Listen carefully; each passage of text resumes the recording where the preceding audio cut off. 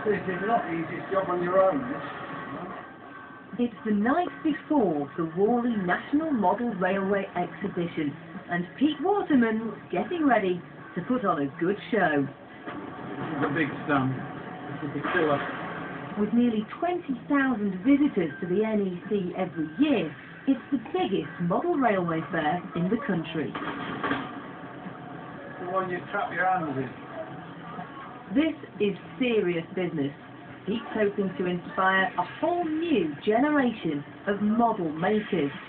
Well, this is a big family show. I mean, today's kid that plays with his Hornby is, in 10 years' time, he's looking for, quality models like we make, Well, we hope so. It's only hours until the doors open, but there's still a lot to do. Pete's getting a tour from the organiser. How many shows have you had here at the NEC? This is the 18th at the NEC. So I've missed one. 1993, you missed one. You were swanning around the world with one of yours. I went to see Kylie in Australia. It's a hard life, it's something you have to do. Yeah. Model railway clubs like Warley started 100 years ago as a place where like-minded people could meet and build model trains together. But Pete's worried that people under 50 aren't interested.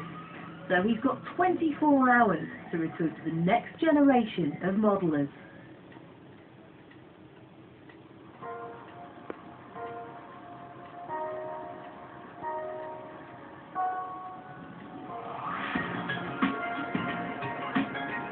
It's the day of the big opening, and it looks like being another busy Warley show. I come here because I enjoy watching the model and railways and the trains go round. And which one are you waiting for the man to start? The green one and the white one. Well, I actually like models being able to build them and just thinking of the finishing picture. The kids are loving the exhibition so far, and Pete's stand seems to have caught their attention. When did you actually start your railway? About 4 years ago. What's your oldest engine? My oldest engine. I have an engine that was built the year I was born, which is 1947. We have a laugh with the kids, in truth. I think it's all a bit too much for them. It's a bit, we just pull their legs and have a bit of fun. Their granddads and their dads think it's funny, and they get hooked.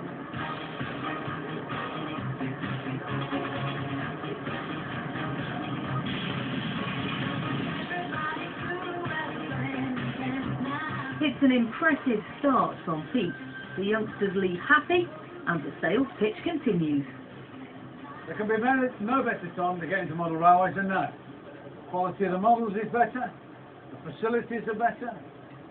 Well, they're actually cheaper now than they used to be. So, everything's going for us. Let's go and talk to somebody who knows all about it. Pete's desperate to know if he should be worried, and the editor of Britain's best-selling model railway magazine, The Railway Modeller, should be able to help. It's pretty tight generally, financially for most families. Yeah, so we're here, yeah. Doesn't look like that here, does it? Well, it's a boom time for modern railway. 10 years ago, of course, everybody thought this was all over. 10 years ago, everybody said model railway finished.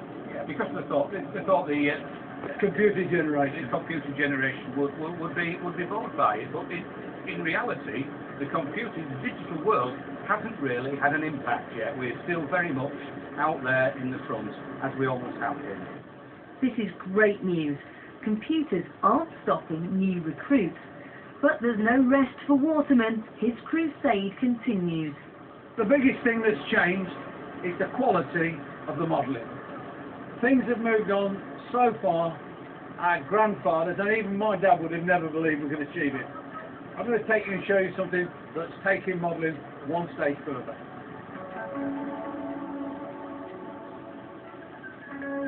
This is the most famous model railway of them all, and it's made by the oldest society in the world, the original Model Railway Club, 100 years old this year. And now, for my very favourite layout, Copenhagen Fields. Well, as you can see, it's a bit busy, and I can't really get near it, but being famous has its advantages, because I know a man that works it, so just follow me. Now there are layouts, and then there's Copenhagen Field. Tim, how are you? Very good, thank Can't get into the front with all these people, but That is a I come problem we round and do watch the have. man working it. That is a problem we have Yeah. sometimes, yeah. Now this is a fantastic layout. How long ago did you start this? We started in 1984, we started cutting timber for it, and so it's on its sort of 25th anniversary of its first public showing, and it's still not finished. But for the people at home, let me tell you, this is not just a layout. This was revolutionary. This was the start of something different. Well, we pull very long trains on the layout, 16 coaches, big express trains, because it's the main line. It's the main line out of Yeah. King's Cross. Pete wants young modellers to dream of building a layout like this. So he's going to see a railway that's been made entirely by kids. And here we have the junior modellers. Going to be a disaster, lads, was it there? Yeah. Nearly. What happened?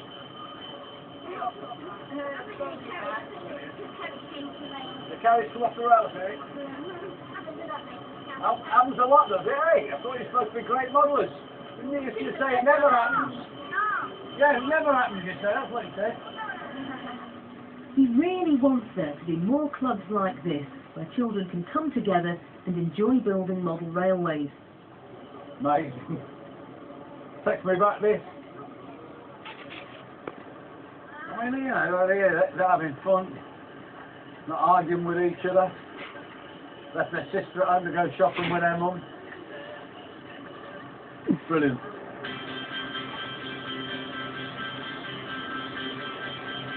The happy junior modellers reassure Pete that he's on the right track. But what about other visitors to the show? Are they enjoying the trains? Absolutely amazed with what's on show. And, can't believe people can put this together. I saw this Japanese layout where the carriage on fire.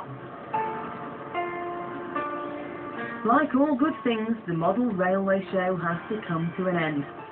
So is Pete any less worried about the future of modelling? So that's it, Warley's over. Once again, fantastic show for me. Shoes are a bit tight, but there you go. It's just great to see kids enjoying themselves. I know they'll go home from here tonight, take their train sets out, play with them, and they won't switch their computer on. Fantastic year at Warley. We'd love to have your thoughts